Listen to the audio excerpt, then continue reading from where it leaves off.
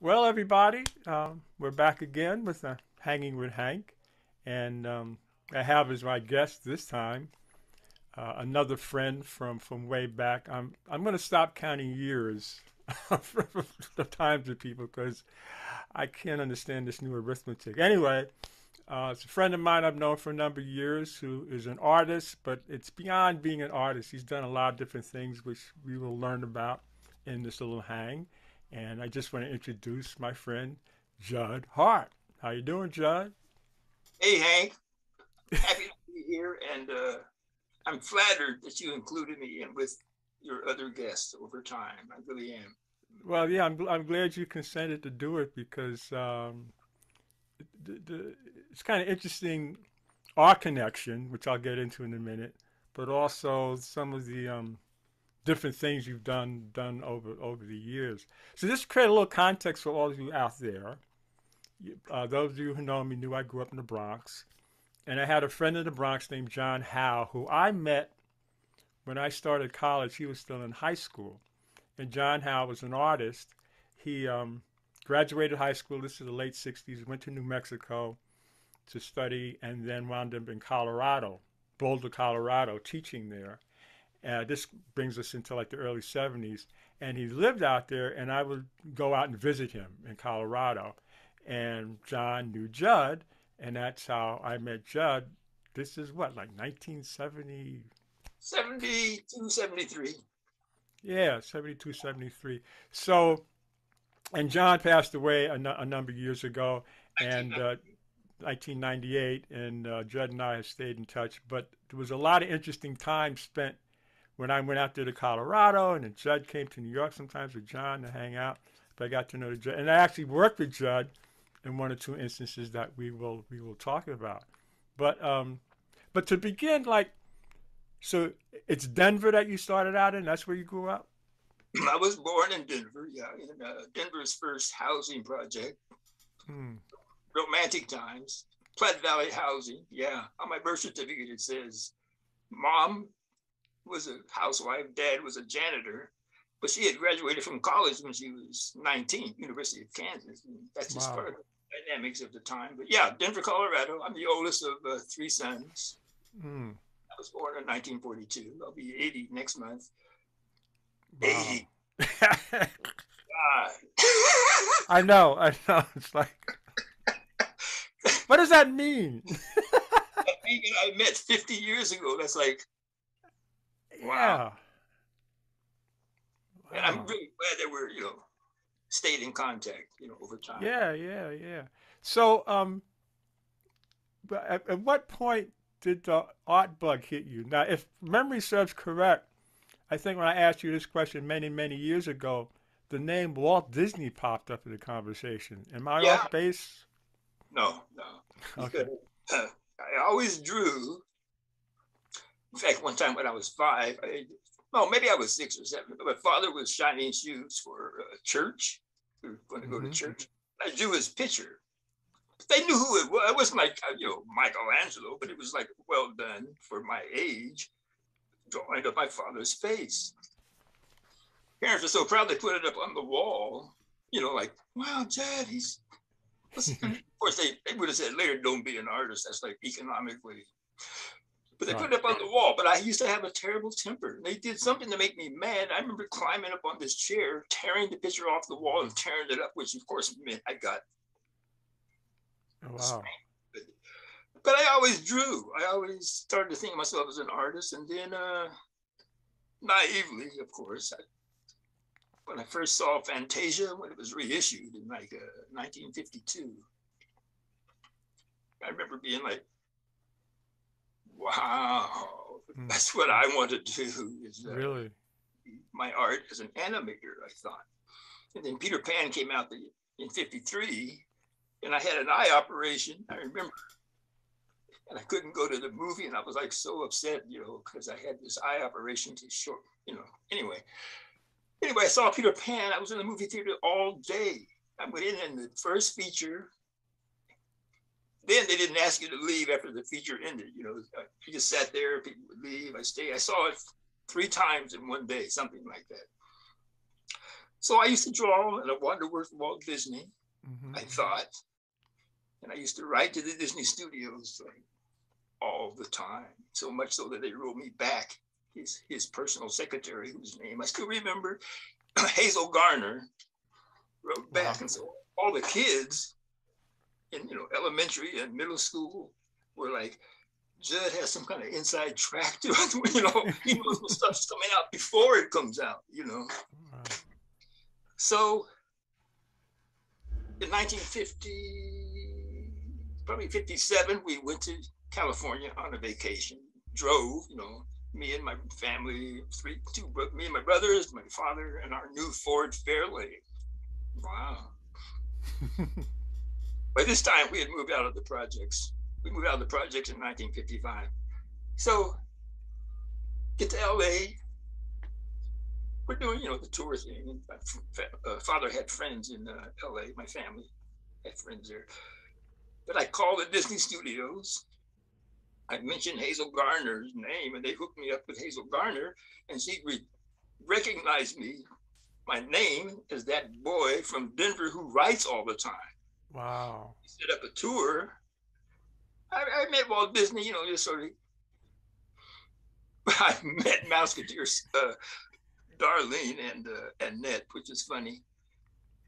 Because later in life, Darlene, post Mouseketeer, she ended up in jail for fraud, but that's a whole other story.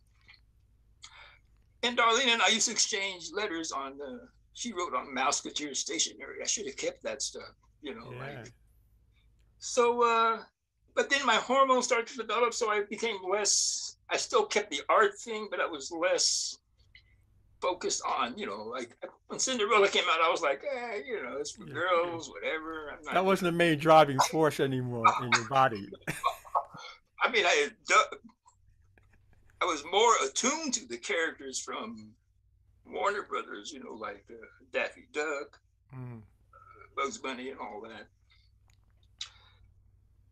And I slowly become aware of the racism. And anyway, I don't want to get off track there, but yeah, Walt Disney, Fantasia, my hormones start to develop. I go to California with parents, tour the studio, start to go into other realms of art with my drawing, but that were a little bit sketchy in the sense that I used to draw little sexual pictures. And for kids. I still remember in the 6th grade, I know you can edit all this stuff down, but there used to be these little plastic tubes. I don't know where I got it, man. Looking the tube like this, at the end might be a naked woman, like a spy. Oh yeah, I remember. Yeah. I had one. I'm at school, probably in 6th grade. I remember 6th grade. I was standing in line at Columbine Elementary, where I was the track champ, which was good. I was a jock also. And I'm looking in this thing, and then suddenly it's snatched out of my hand. It was the gym teacher, like, because he knew what it was. And I still don't know where I got it. How I came up on it, I don't know. I just remember that happening like that. But so I drew, even if I jump forward to a class reunion for high school in 2010, East High School class reunion, I finally went to one because they kept trying to get me to come back. And I'm like, but I finally went in 2010. This has to do with drawing. So this woman in 2010, she remembered me from East High School. I didn't remember her, but she says, you were always drawing. You were always drawing, Yeah, I was probably always drawing when I should have been finishing that test, But anyway, so it's always, for better or for worse, I've always thought of myself as an artist, and So was it as you got older into your teens or whatever, did the medium start to shift around? Or was it mainly drawing or painting or well, in high school, was it just whatever was in front of you? Although now I remember in middle school, then it was junior high, because I was really good. And I remember I really got deep into drawing in perspective and with vanishing lines and vanishing points. And I still remember this teacher, they were like, because I was, it sounds funny to say now, but I was so good at it.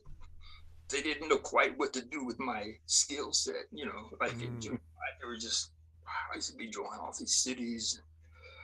Then I got to high school, and the teacher I still remember, Mrs. Edith Niblo, even though I was a knucklehead, sort of a jock on one hand, and then sort of a geeky guy with, you know, my art.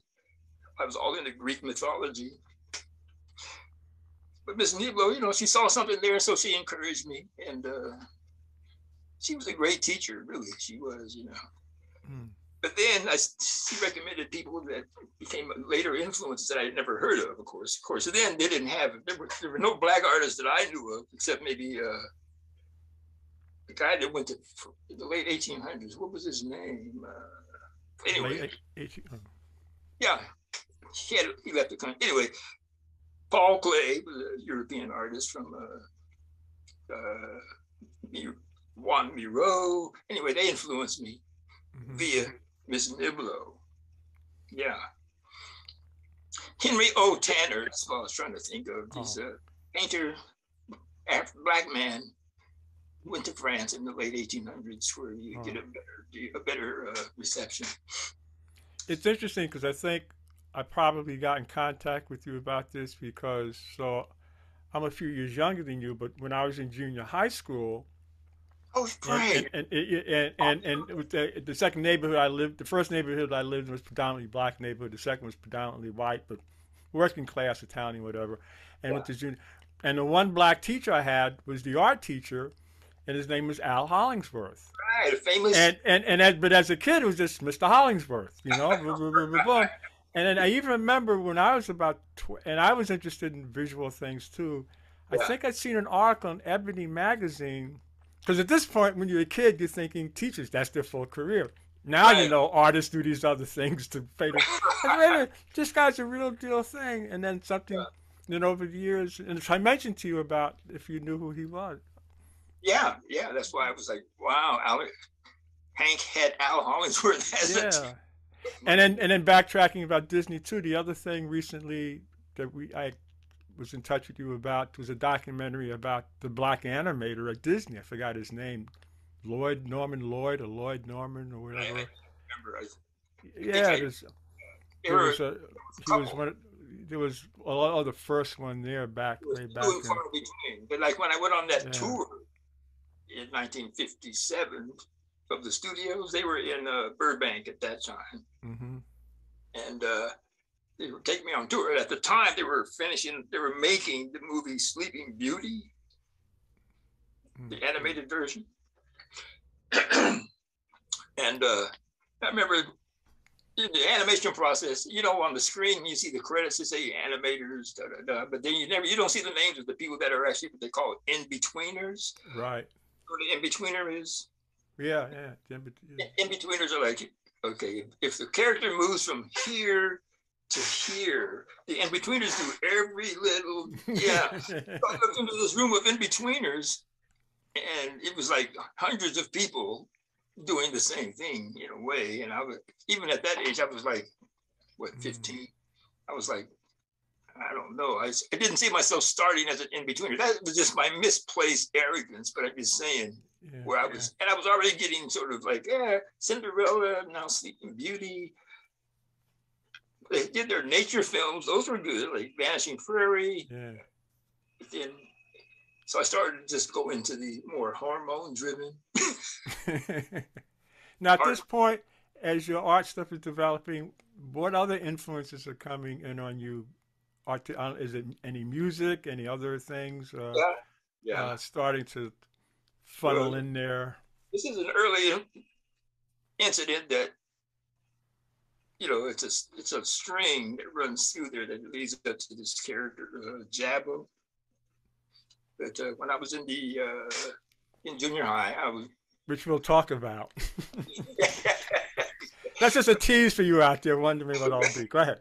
When I was in junior high, then junior high was 7, 8, 9.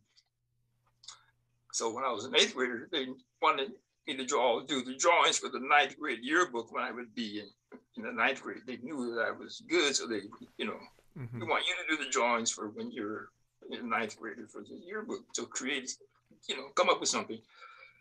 So I came up with a couple of characters, black and white characters that were extreme in their look. So you had a crudish, they had a black character and a white character. But the teachers, and all my teachers were white, but the teachers freaked out on the black character. Mm-hmm. Like, oh no, I don't know, Jud, I don't know. And so ultimately I created a single character that was sort of the character almost looks Mexican in a way, but with some glasses and some kind of hair and a dog. But the teacher's concerned about the black character, I mean, at the time I was just, 12 or 13, so I wasn't analyzing it like, I roughly understood it, but I didn't. So time goes by, and I'm starting to, probably not until early college, really, which would be 1960 on, think how with things, the racial setup even permeated the cartoon realm, because there were no black cartoon characters on the daily comics page. And if they appeared, not on the, it'd be kind of racist stuff going on. Mm-hmm. Just like as far as Asians go, you remember the comic strip called Black Hawk? It was like a war, white Was war. it a superhero thing or something? No, they were like World War II remnants who were like, almost soldiers of fortune, but they flew planes and blah, blah, blah. They were like, Steve Canyon or whatever. Oh, yeah. But they had a sidekick named Chop Chop. No, so, yeah, but that was, yeah. Chop Chop was, big buck teeth. And yeah. So I was like,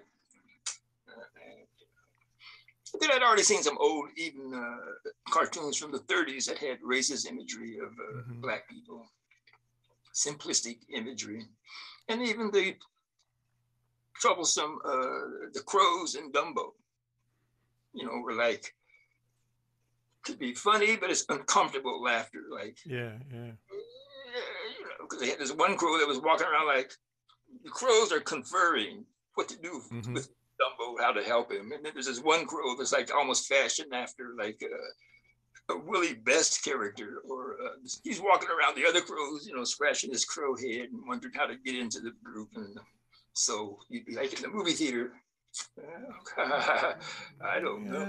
Anyway, and then there was Amos and Andy, which was actually a good show, but it was like such a narrow track for black people. It was like, people thought, oh, this is black people, everywhere. So by the time in the early 60s, and Denver was, a lot different than, say, New York or Los Angeles. There wasn't, for me, a lot of cultural choices. It was a great town to grow up in, to be honest, it really was. And I had great parents in that regard.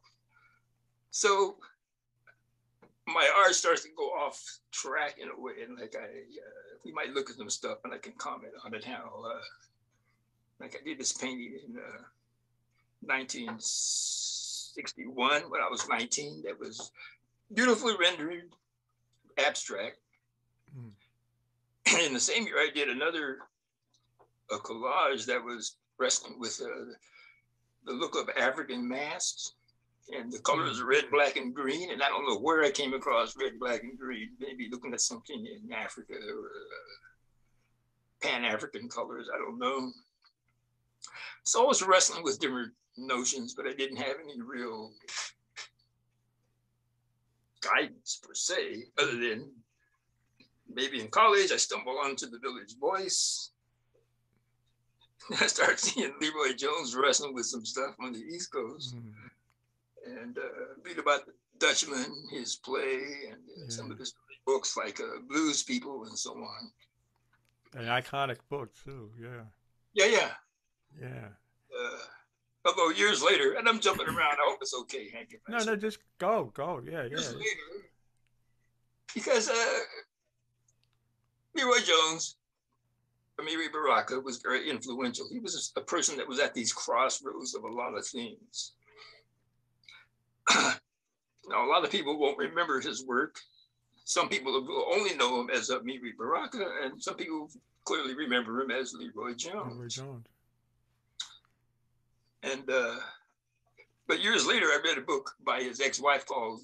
The book is called How I Became Hetty Jones. Hetty Jones. Okay. Yeah, it's a very good book. It gives insights into his struggles, and she was, a young white Jewish woman married to Baraka. The Greenwich Village days. Yeah, Yeah, yeah. because with Baraka, a lot of people were influenced to with things that were going on up in Harlem, the Black Arts thing, and he was at this crossroads. So out of that crossroads came people who were totally different, like Ishmael Reed, Stanley Crouch, who I call Stanley Crouch. I know he rest in peace. Yeah. When he was contrary to be contrary. yeah, but he was in sort of leaning to the right element, right? Yeah. You got Ishmael, who was pretty much like a wild card, great writer, fantastic writer. Yeah. So many influences, and so all those people you were checking into, either reading or hearing about, or kind of consuming on some level. But Jones especially, because that influenced me to eventually move to New York, and Malcolm X. I wasn't so much, I'm not religious, so I wasn't thinking the Nation of Islam is my, Yeah. But I respected whatever happened in the 30s with Elijah Muhammad to make that kind of break. So I always look to people who made a break at their critical time, like there's before the break and then there's after the break. When they decide, I can't take this kind of shit this way. Yeah. You got to change. Well, you're like, so. So you say you came to New York at what point now? This is before I met you. You're talking about, right? Oh yeah. Before we met. So this is like 60s or so. University of Denver, and started out at University of Colorado in the track scholarship, long jump, triple jump, and but I was up there just going crazy. I'm 18, away from home. I had a job in the girls' dorm, which was not good, Right. Well, it was good for me, but I only stayed there for 2 months. I left shortly after Kennedy was elected. I remember getting on the bus going to LA when I was 18. Then I wrote a letter that I sent from New Mexico to my parents so they would know I'm already on my way. They would get the letter saying I left Tuesday, and they get the letter on, Saturday or something. Right. But anyway, I ended up back in Denver. There's, adventure that happened in there, but that's. Right. And I went to enter DU as a student in January '61. Got the track scholarship, and as a side trip to that, interesting note, the guy who became my main track coach, Edgar Lapinix, got busted years later as a Nazi sympathizer, which he was from Latvia originally, him and his sons. Yeah, he went on to coach the Mexican women's Olympic team for. So you get to the school. Okay, I get to DU. Art department. I'm going to major in painting, which is like economically absurd, but that's what I'm going to do. And I'm influenced again. I'm feeling the influences of people I've read, but I have no agenda per se. I'm just sort of easing into Negro to Black without a roadmap for me in Denver. So in the mix, I'm being social, I'm being, jock, I'm a dickhead, I'm a crazy. I get married in 1964. My daughter, Kimberly, she was born in 1965. Her mom was, her name is now Joy Mm-hmm. Jud Hart. And when I graduated, we moved to New York. Okay, New York. A ride with $100. And I was driving a Plymouth push-button drive. Remember those push-button drive cars? It was like I don't Plymouth. drive, you know, so Oh, yeah, right. Plymouth Valiant. I They just were, been in the passenger seat. they were like, it was like, you know, everything was trying to be modern. Cars had fins and blah, blah, blah. And so I got this used Plymouth Valiant that had push-button drive. And Mm. we drove to New York. I won't go into the whole long, crazy story, but I ended So up how working long were you in New York? Yeah, when you got there, how long? a year and a half. I worked at Texaco in the Chrysler building as an Mm. accountant. Mm. That's a whole story in itself.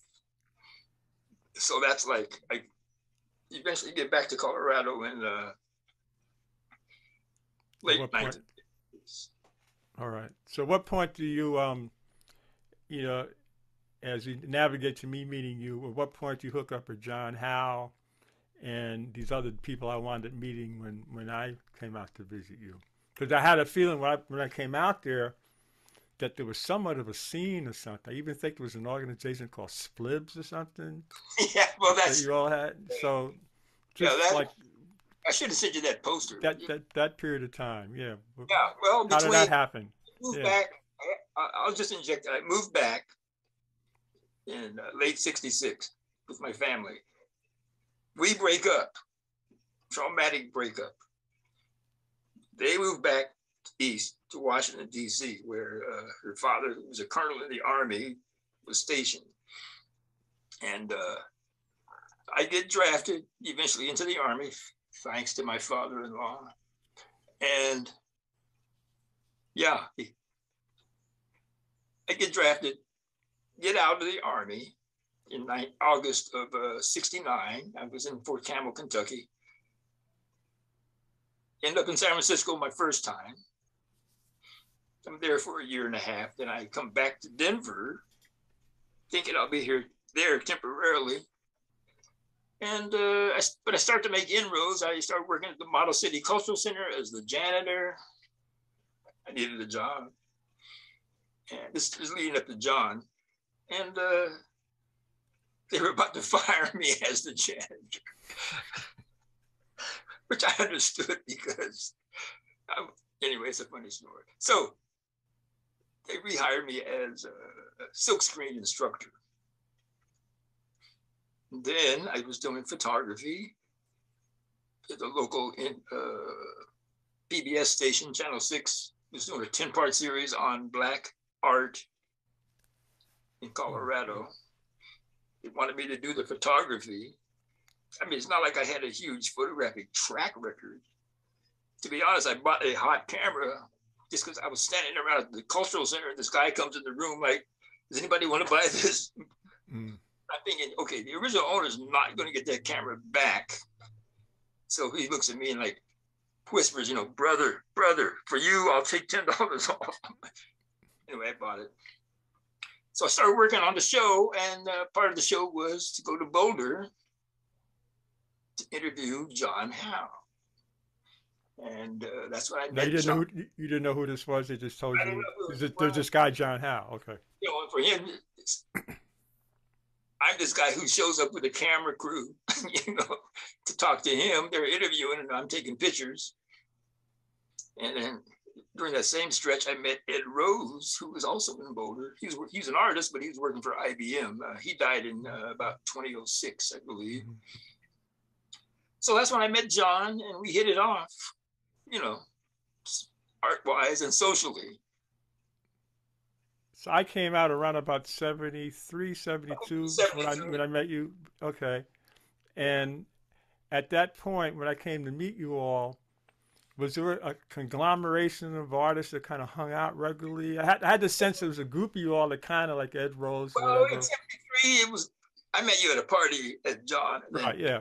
But in terms of just the scene there, in terms of the artists around, was the there... split? Okay, there was sort of. John was living in Boulder. Sometimes I was trying to convince him, like, man, move to Denver, you know. Right, because we'd be back and forth when I would visit, traveling between Denver and Boulder all the time. Yeah, yeah. Right, that's right. And then in '73 at the University of Denver during Black History Month, they had a big show. And so it was me, John, Ed, Francis Sprout. He died. You never met Francis. Vernell De Silva and Shalene Qualls. Shalene Qualls was a co-founder of New Dance Theater, Cleo Parker Robinson's. Shalene's a poet. She lives out here now. Anyway, I say we'll call the show Splibs. And it'll be an acronym for Society, Please Let It Be So. But can you explain to some people the term splibs, which I haven't heard for a long time? I know. Well, it was I liked it because it was a term that it meant, you know, it was like a term of endearment between Black people. Right, splib, yeah. What up, splib? And it had no obvious root, you know. Because I haven't heard it in a long time. I think a lot of people are not even familiar with that slang, you know, splib. No, what up, splib? Yeah, what's up, splib? Yeah. In fact, before we did this, I kind of looked it up to refresh my memory. And different people, different places you go say it was derogatory, except it wasn't derogatory. It's kind of like, depending upon who said it, where it came from, which is all part of the history of the terms we've used for ourselves anyway. You know, all these. So that's why when I got out there, I remember John used to use that term in New York. So the fact we had that organization, that group, or whatever you're explaining with the double meaning. Yeah. Go ahead, yeah. But yeah, it's I liked it because it had no obvious root, you know, that you could trace it to even in a negative way, you know, like splib is almost like just out of the air that somebody created. I don't know where it originated. I have no idea. But the show, was called Splibs at DU, Black History Month. It was a great show. So that's where I started that from. Yeah. Well, let me just so people know, I just want to, we're talking about this guy, Jon Howe, and figure I'll pop an image up here. And then there's another image of a group of artists, and maybe you can, so this is, there's John. Jon Howe. That picture was from when he got married to Kathy. Oh, wow. I'm still learning about his history, you know, in terms of John. But anyway, that's so people know that's Jon Howe that we knew, and he and I used to hang out a lot in New York in the summers, and then Jud knew him. So that was very much John's demeanor, very cool and kind of like. I always had something in his hand, a drink in his hand. Drink in his hand with something happening, and then this is a group of artists. John sitting there. Now, John was always cool because you can see John sitting there and he's got this sweater around his. Yeah, he always has a sweater around his. But can you describe who some of these other fellows are? Okay, on the left is Paul Goodnight. He's still very active, a great artist, lives in Boston.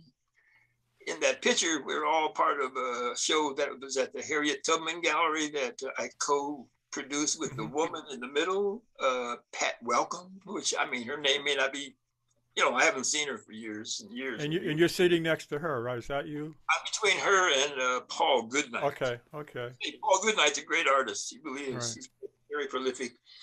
And then I told you Pat Welcome. And then John to Pat's left. Right. Next to John he's a photographer, but I can't remember his name. It was like kind of Arabic, but I can't remember his name. And on the right is Dennis Diddley, who later became Vuza Muzi Maduna. Okay. Sculptor. He died in 2006, I believe. He was Bostonian also. So in the picture, John and I drove a ton of artwork for the Denver artists from Denver to Boston for the show. It's in 1981, and that was a great show. Yeah, Harriet Tubman Gallery. And, so now I'm moving to something, a picture of another fellow. That's That's when I was cute. Wow, I was very photogenic. Oops, sorry. That was, of course, the words above it were added for another project, but that's from the movie Pinocchio and Jiminy Cricket singing "When You Wish Upon Us." And I always Right. like those phrases up until this day because it's true for anybody. When you wish upon a star, it makes no difference who you are. Right. So that picture was across the street from the housing projects, Mm. and there was this man who used to come around with a horse, and he had these little cowboy outfits, and he would take pictures, for whatever the cost was at the time. And so those are the houses across the street. Yeah, that's 1947. So I was like 5 years old. Wow. So Yeah, let's see. Let me get over here. So going through some of your artwork, this is like one of your early pieces. that's actually two pieces. The one on the left with the blue and the red and such is from 1961 when I was 19, and I was, influenced by, and the schools were emphasizing abstract expressionists were the prevailing teaching mode, or the German school of the Bauhaus, which is you heard of the Bauhaus? Yeah. So then on the right is it's like an abstract, you can kind of see in their take on an African mask and red, black, and green, and that was done the same year. They're very different, but it was me grappling with my history as a Jud, black artist, etc. Yeah. Wow. That piece is very heavy. I mean, not heavy like Phyllis. Well, man, that's heavy. Literally heavy because it's a lot of wood. But it was dedicated to Malcolm X. Now, what are the actual dimensions? Because you can't tell from, is it small, big, or? Not huge, but it's weighs a lot. It's like probably 5 foot by 4 foot, 5 foot wide, 4 foot high. And you started to mention Malcolm X or something? It's called Malcolm X, and I made it in '65. And I remember in my parents' backyard setting it on fire. Really? Oh yeah, you can see kind of burn parts. Like if you look in the middle, and parts of it are burned. I thought that was part of the look. It is. I set it on fire on purpose. Oh, okay. Okay, with yeah. Like the fluid that people use to do startup grills. I sprayed some of that. Yeah. Of course, my parents, they weren't home at that time. They would. I see. At first, I thought you said your parents set this on fire. Because I'm sorry, it's kind of like, Jud's at it again. We're gonna burn this thing. I told you, get another career. You gotta make money. Just say here, the only other career I even halfway considered, and it shows up in my art in different ways, was being an astronomer. But anyway, this piece is owned by. This got a little Jabbo in there, right? That we'll talk about. And all the parts of it are made of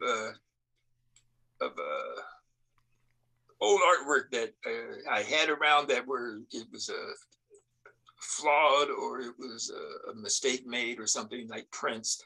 But I kept them because I could use them later in a collage like this. And it's about, it's pretty big. It's about 4 foot by 2.5 feet. Jerry De La Cruz owns this piece, which I told him I'd buy it back. I really like this piece. It's very colorful. But that's from 1980. Yeah. Now this. Go ahead. The Jabbo. I held a copy up that I have of it. That's the. Explain what this is. Yeah. Original layouts. And top is the cover. The Book of Jabbo, Revelations in 6 languages. Mondo Jud Hart. Mondo Jud Hart is my artist name. And then below that is a quote from Joseph Conrad that I always like. And then the men you see, that's the Hart families, going from my great-grandfather, grandfather, father. Oh, wow. Brothers from that photo is probably from 1954, 53, 54, when my great-grandfather was in Denver with his son. My great-grandfather lived in Tennessee, and Wildersville, Tennessee, which we all went to in 1958. That was wow. And how would you describe the Jabbo character, your avatar, so to speak? Jabbo is my avatar, and he's a direct lineage. It goes back to that story I told about in junior high school, where the teachers freaked out about the black character. I mean, they were concerned. I didn't say, I mean, they freaked out, but you know. And I knew that the character with the lips had some kind of resonance in Black history, the stereotypes. And like when I did a show at Northeastern University, Jabbo was a big part of it. So a lot of the Black artists, they were wondering about Jabbo and the lips. And then, okay, that's fine. So now, these are 2 pages from the book. Yeah, from the same book. Yeah, the book of Jabbo. The bottom is my other avatar.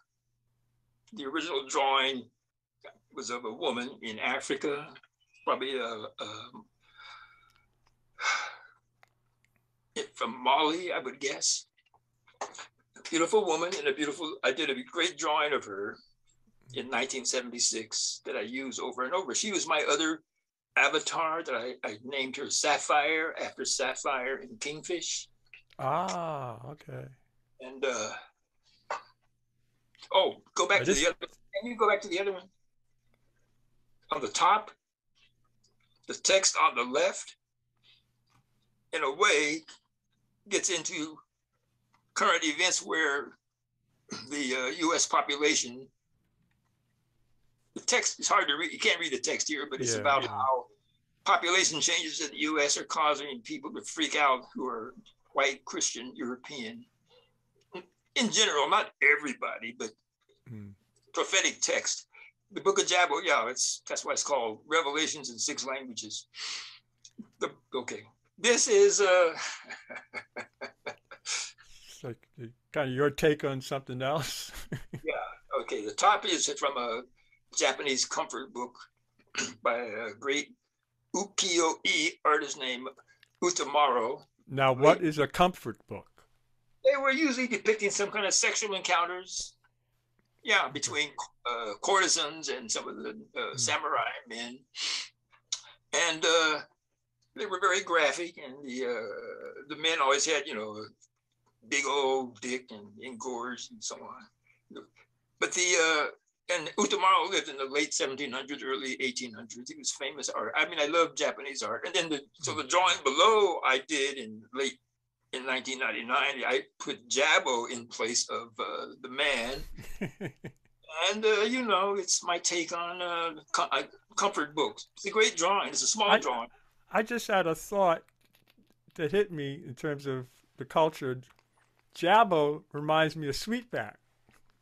Yeah. And, I mean, it's similar kind of vein of transgressor. But anyway. Yeah. So this, on the left is my chair I dedicated to Sojourner Truth. Sojourner Truth is a hero of mine. Her movie would be fantastic. So it's a chair. And I think you saw it when you were here. I have a picture of you in that room. I've dismantled the chair because I'm going to rebuild it.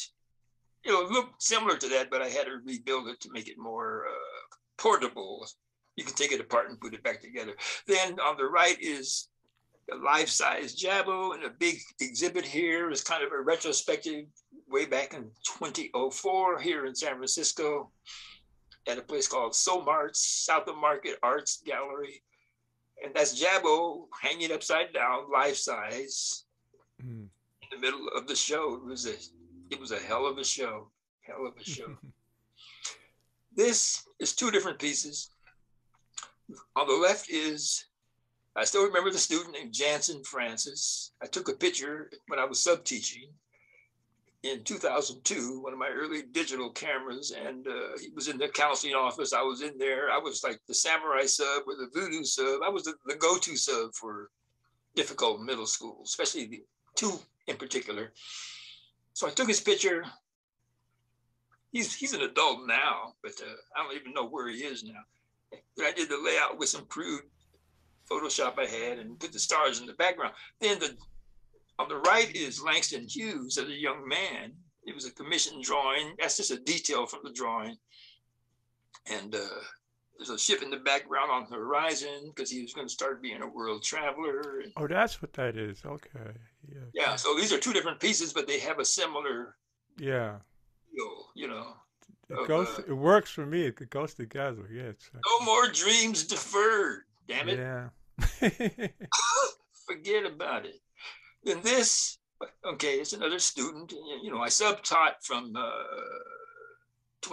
year 2000 to 2016 because I had to replace my parade float building income. So, and I always took, you know, got their permission to take their pictures. So I took her picture. I have thousands of pictures of middle schoolers being middle schoolers. Their brains aren't even fully developed. You can't even take some of their behavior personally, or you'll be mad all the time. Because, yeah. you know, they talk to you like they talk to their friends, you know. So later, as far as her pictures, it was leading up to when the vote, the presidential election in 2020, November 2020. So I was making all these imagery about just vote. I wasn't saying for who. I knew who I wanted, but I just said vote. And then the image above her is a part of a plate. It's at the center of a plate, a wall hanging that reminded me of the girl in the picture. So I put them all together. And then the colors are like red, you know, sort of Pan-African. And then the circles represent indigenous 4 directions, like red, black, white, yellow, east, west, north, south. Then the kid on the right, he's an adult now somewhere. Eat your fruits and vegetables and be sure to vote between now and November 3rd. Yes, I like that. Yeah, there's the vote again. Yeah, then that interesting imagery here. Old imagery I used on for another purpose, but it's like a painting of the heart is a part of a painting that I have on velvet that's not part of this. It's a big velvet painting that has to do with the Nez purse. But I had these 2 water guns, and sometimes people's hearts get stopped up. You know, like violence is like a heart stopper. You know, it's like even stuff going on. You know, I see. It was just, but I was saying no matter what, vote. And then on the right is it's about a quote from Ann Killian, who's a sports writer in the Chronicle about. It's part of a bigger article, but no one is happy that magical thinking about the virus hasn't worked. You know, layout, and I made my own model. I had 4 different models of the coronavirus that I made that I photographed in different settings that I set up around here. You know, on the left is me. You know, that's probably in 2004, so that's 18 years ago, and. So that globe isn't really balanced on my head, but I had it hanging from a little chandelier in my place. And then I just took the photo so it would look and cut it down so it looked like it was balanced. And I'm looking at this little clown head on my finger and, you know, laws of nature. Then the one on the right is I'm in front of a Jabbo artwork from 1984 called The Eye of the Beholder, or I and Eye of the Beholder. And so that's me with my gator mask pulled over my face with another mask. I'm like, I'm protected. So you made a reference about teaching as a sub to supplement your work working on parades, right? Yeah. Well, see, from 1983, really for me, 1984 to 2003, built over 400 parade floats with Floatmeister, friend, artist, Wow. Ferris. Kip Ferris died in 2005. Wow. And we were really good friends. I'm still really good friends now with his brother, Chris, his younger brother, who lives in Denver, Chris Ferris. So building floats was so labor intensive. I mean, we built most of the floats for Chinese New Year But how did parade. that pop up? I mean, Floats. oh, I'm gonna build floats. Like Well, just okay. one of those things. In Denver, I moved to San Francisco in like 1989. So I was living in Denver. Kip and I had become friends in 1975. We met when I was trying to, hit on some woman that was his sometime girlfriend. I didn't know who she was. And we're in a park and he walks up and I'm like, hey, we hit it off. So he started building floats in 83. Start with him that year. He wanted me to, but I was like, it's cold in this garage and it's the Denver winter, it's like a parade of lights in Denver in December. But by 84, I need, the money. So I started working with Kip in 84 in Denver. Mm. So he upgraded, and he was with the crew. We upgraded the look of the parade of lights in Denver. Great floats, cold as hell. From there, we went to Winter Carnival in St. Paul, Minnesota, where it's like really cold. 20 below, and that's not the wind chill, but we're in a warehouse. And from there, it was to San Francisco. And Kip moved here, and I'm like, okay, well, this is my gig. I moved to San Francisco in 89. We started doing the Chinese New Year parade. And for them, we built hundreds of floats over time, depending on the year, the dragon, oh, God. Well, actually, I got a couple of images here. Okay, that's okay. So now that's something behind. Is that part of the bicycle, or is that behind you? The big. So when I stopped building floats full time, that's when I replaced the income. I had to replace the income. That's when I started sub teaching. Mm-hmm. I had to replace the float building income, and sub teaching turned out to be great for me as far as the kids, interactions, and all that. Of course, so in this photo is from about 20, maybe 13. Mm-hmm.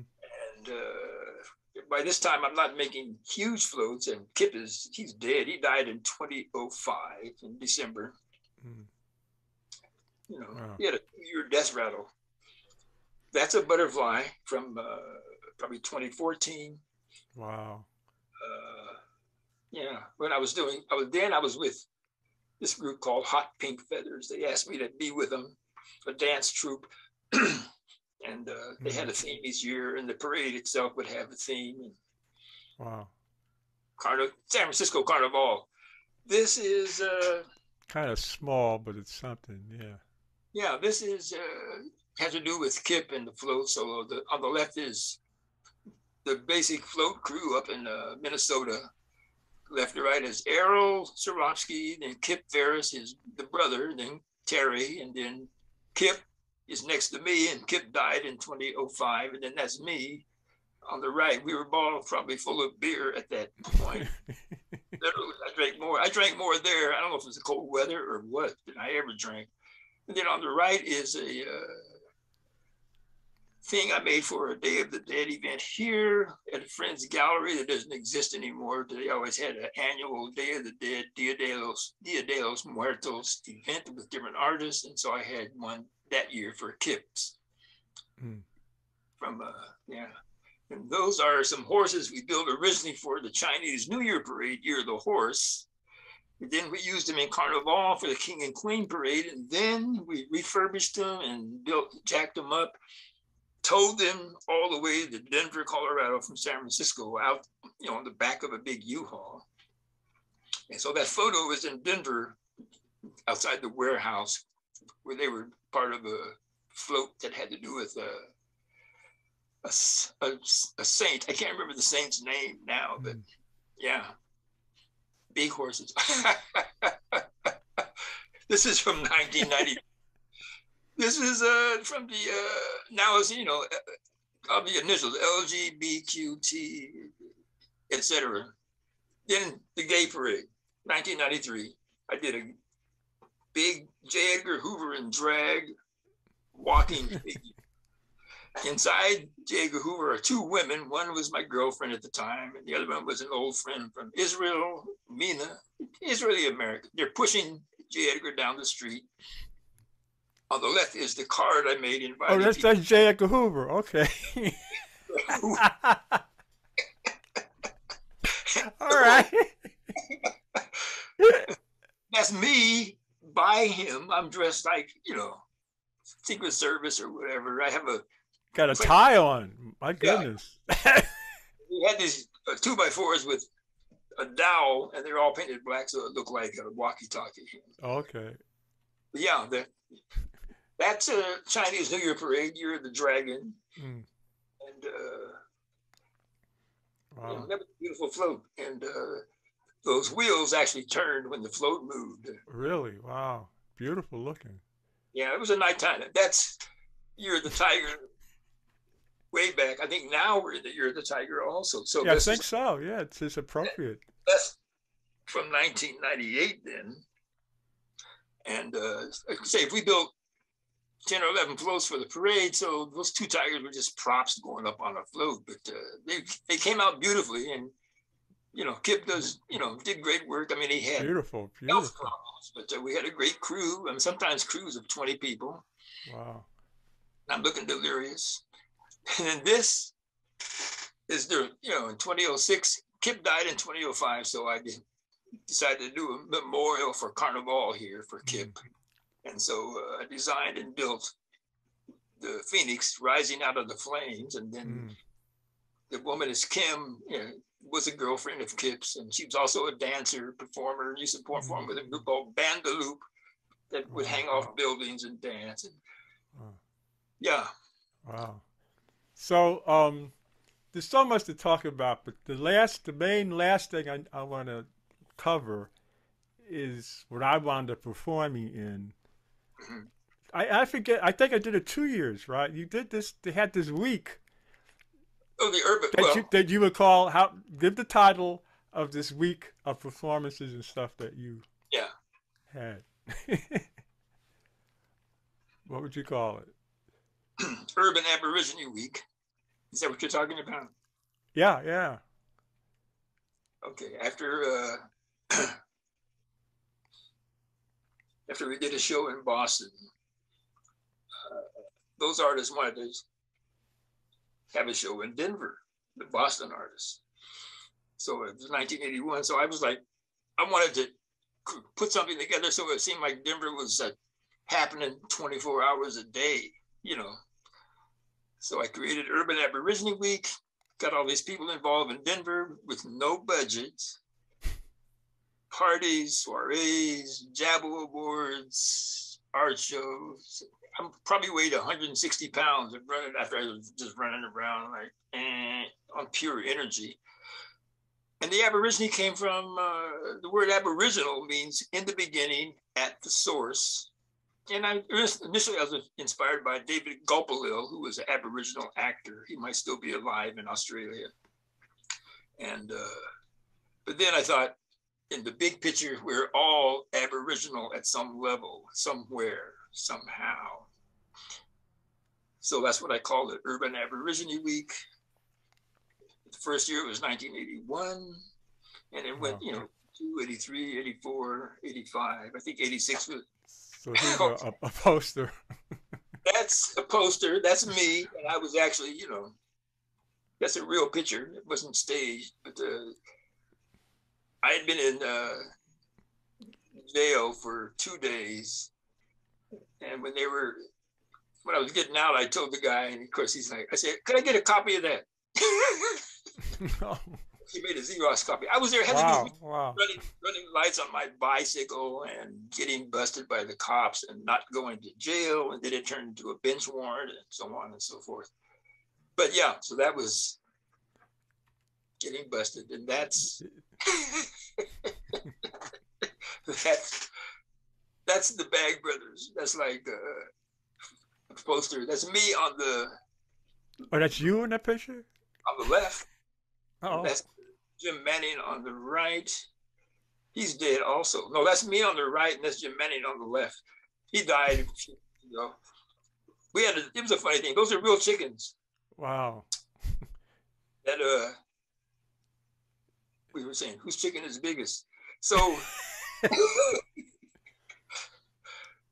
yeah, that's just from the local Westward Weekly, Denver's version of Village Voice. That was an ad for Urban Aborigine Week Is with that Jabbo in there? Jabbo and Sapphire. That's the deep Jabbo. Okay. Oh, the deep Jabbo. Because you Always got the beret. always under surveillance. That's what that aircraft overhead is. Okay. And this is like a schedule Yeah, it's like of all the stuff. take schedule. There you are in the lower right hand Yeah, side. yeah. I did a piece out there I'd been doing called Moving About. So the Yeah, lower left hand corner yeah, is the promo, yeah. but interesting rundown of stuff. And then that is uh, also that's a layout, but that's probably just a layout just to make people think, what is this about? Yeah, yeah, very dense with stuff, and so that's for the show that I did, right? Yeah, there you are. Great pose. Yeah, a thing I had done a few times in New York, and then came out there to do it. And Is that the year that I met you at the airport with a sort of with a I, limousine?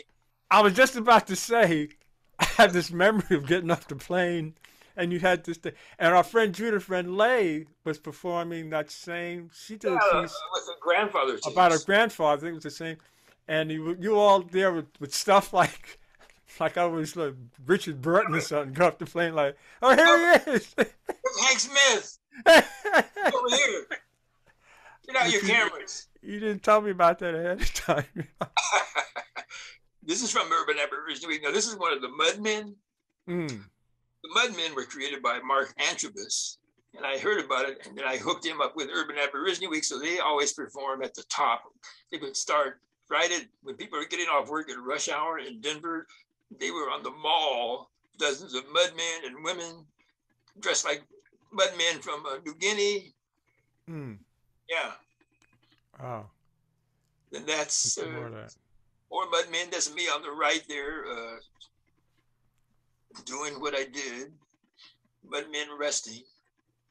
Wow, that's quite a yeah. The memory coming out this, I think I performed in some kind of art gallery space Yeah, as yeah, yeah, part of it, and it was straggling all over different parts of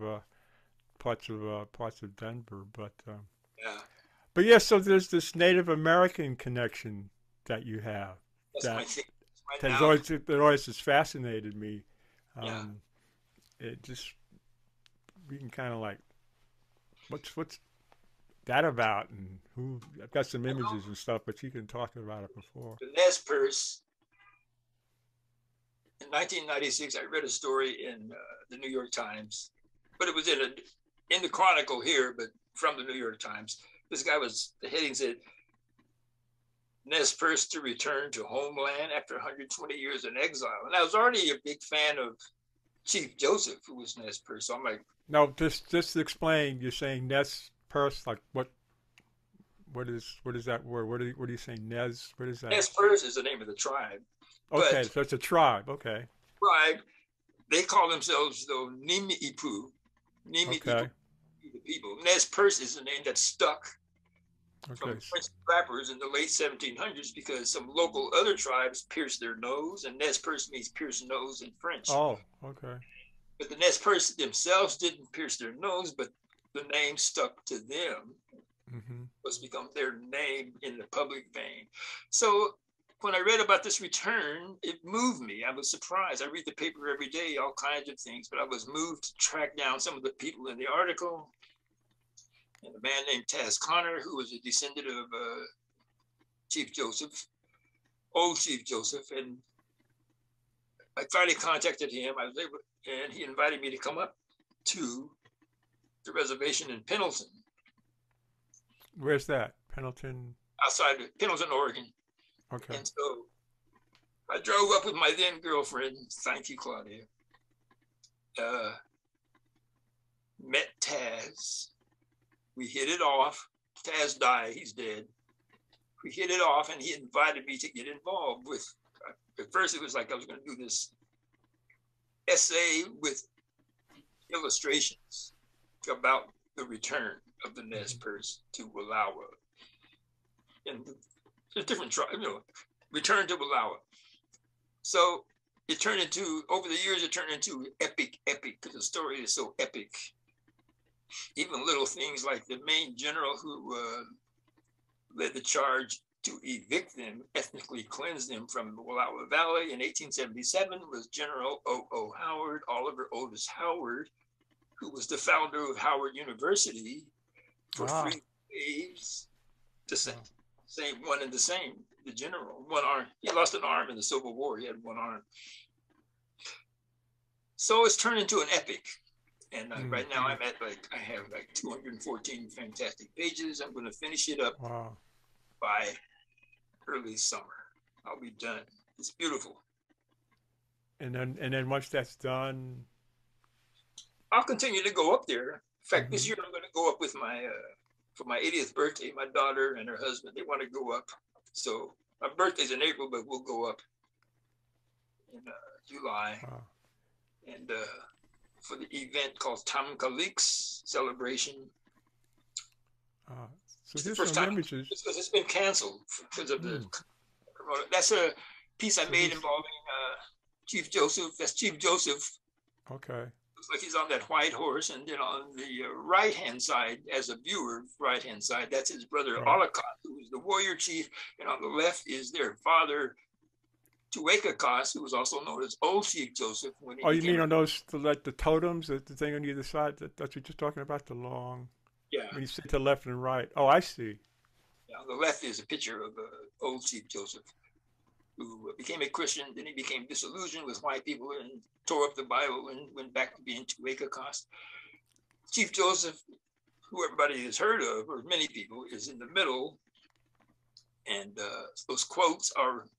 The words you see on there are all from things that they said, like... There's some quotes at the very top and very bottom and under the images, right? You can barely see it. All the rest of the world, I cannot leave my family behind. They're being asked to leave. It's like if somebody knocked on your door right now, Hank, and said, "You've got to go." That's what that's like. They've been there for 10,000 years and counted. Yeah. Yeah, that's a beautiful piece. It hangs in my kitchen. Wow. Yeah. So you see. And then those are some drawings. Not all of them aren't involving the Nez Perce, but on the lower, you see lower left is a drawing I did of Chief Joseph. Then next to him is Olakot, his brother, who was a warrior chief who died in the War of 1877. Above Chief Joseph is Tessie Williams, who I still hope is still with us. I'll find out this year. She's comes up there every year. She's Nez Perce. And the other drawings, the guy on the top right is Joe Hallam. He's a white guy who's involved. He's about 91 now. Wow. He's been involved with the return of the Nez Perce. He's a native of Wallowa, but he lives outside of Portland now. The other drawing, then the kid on the bottom, that kid is now an adult. The lower right-hand corner? Yeah. Okay. See up in the top where there's a woman you can barely see with profile with glasses looking. On the top? Oh, the top, the above, second from the left? And she's hidden by two other pictures? Yeah, she's behind two pictures. There's a... Right, okay. That's her. That kid is her grandson. Oh, okay. He's now anti-vaxxer. That's how time flies. He lives in Texas somewhere.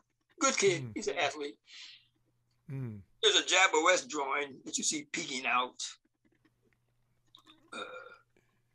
down below. I'm pointing at it like people can see it, but I can't do it. In the middle at the bottom? Yeah, you see his eye. The eyes. Oh, okay. Okay. About Jabbo. In Rwanda, when everything was, the tragedy, Holocaust in Rwanda, one day in Time magazine, there was a photo of some internal refugees in Rwanda. And then the picture was a guy who I said, this guy is Jabbo in real life, and I still have the picture. I cut it out. He was just in the line with refugees in like 1994. So that drawing is from that picture of that guy. Oh, okay. Because when you said Jabbo, it didn't look like a Jabbo. I see what you're saying. Yeah. Yeah. All right. Then this is from the Longhouse. The drummers, they do, the Longhouse is like a church, a spiritual center up at the Tom Caliques where everything takes place. And I'm acquainted with a few of the people. Yeah, it's a beautiful building. It's fairly new. It's only been open it got built about 4 years ago. There's a kitchen attached to it. Yeah, and then there's a dirt floor. You can kind of see the dirt floor there. Hmm. That's me. A place that I stay in, the town of Boston, Oregon. Beautiful layout with different kinds of sheep and a guard llama and generous people let me stay there. Larry Forsgren and his wife died a few years ago. Beulah Winans. But so when I go back on this dirt road, I stopped my car with the lights shining and got out and, this is a picture taken probably with my camera, not my phone. And I set the timer and I like pose like. But it reminds me of that movie came out in the 90s, like the Blair Witch Project. Yeah. Where are they? No. No.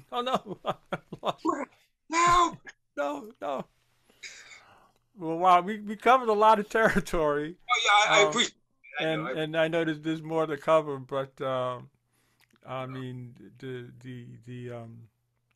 range of what you've done and stuff continues to be interesting to me. In terms of the not only the forms and stuff, but just the different worlds and the history. There's a strand that connects them all, but it's what's that?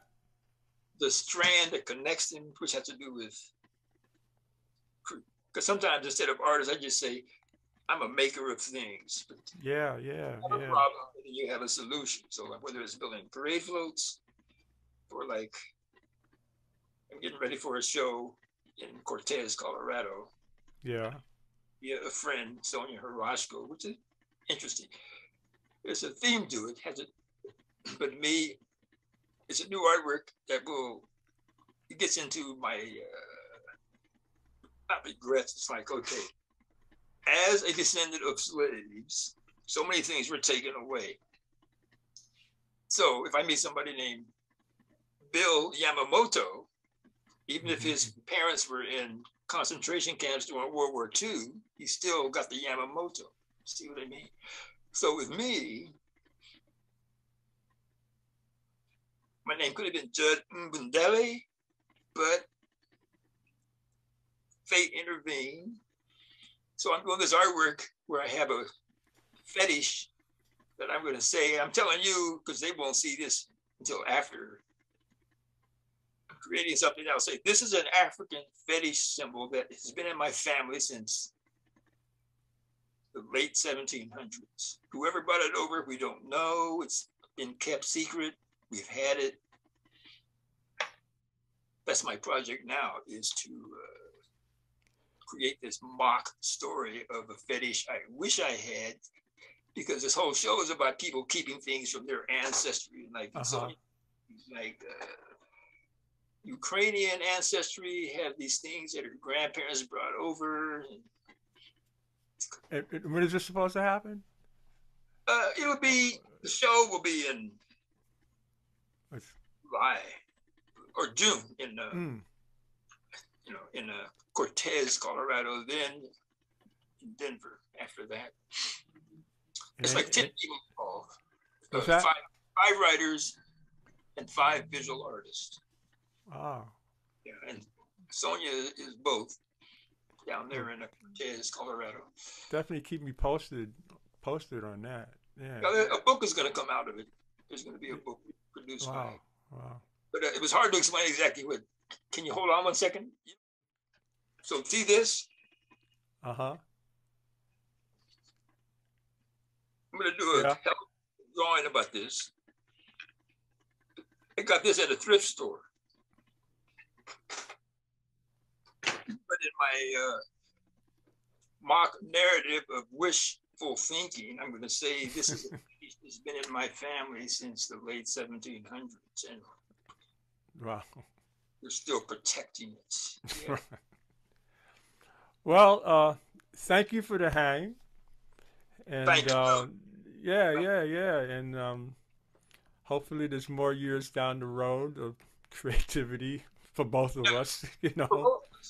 Whatever's in the future, and yeah, and be I hope I good. didn't go off on too many tangents. Well, you covered a lot of stuff. It's a lot of interesting things. There's a lot of interesting things that are out there. So anyway, those who've been watching, you learned about Jud, and until the next time, peace.